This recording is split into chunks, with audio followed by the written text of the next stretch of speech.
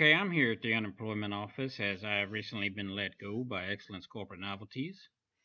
Really have not been able to focus too much on my musical comeback for the last week, as I've been focused on feeding myself and keeping a roof over my head. The good thing is my manager Dwayne is out there hustling for me. Oh, how can I get you into this Camry?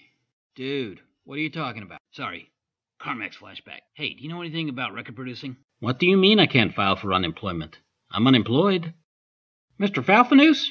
Is that you? Oh, hello, Trit. How are you? You can call me Don since I laid you off. Turns out the check from Shanghai bounced. Yeah, I sold the whole business for a pouch of magic beans. You know I went to Wharton. Yeah, so did Donald Trump. My Porsche was repossessed this morning. They won't let me file for unemployment. And my wife left me for Tom Brayberg over at Allied Mug. He sent me a case of these. It has been a week. Geez. Yep. So anyway, I have about $500 to my name, and my wife has changed the locks. So I'm off to find a used car I can sleep in. Hey, I can't let you do that. You know what? I got an idea. Okay, so you're Asian, right? I mean, this is your picture?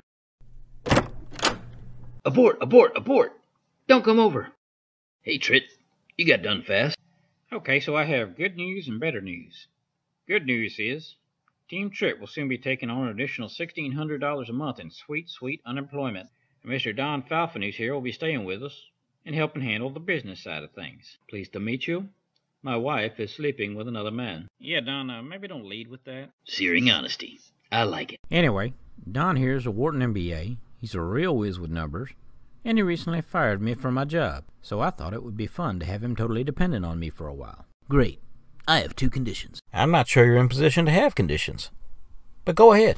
I get dibs on the couch, and I still handle all non-business related matters. Okay, sure. How's it going, by the way? I've actually got you booked to the showcase next week. Well, all right. Where at?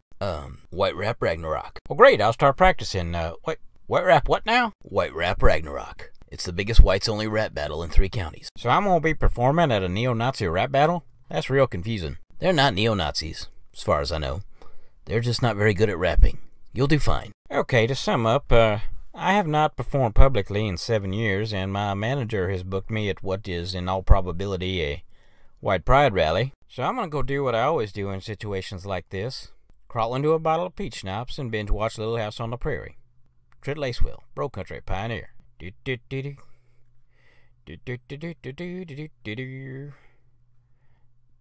Oh, Nelly.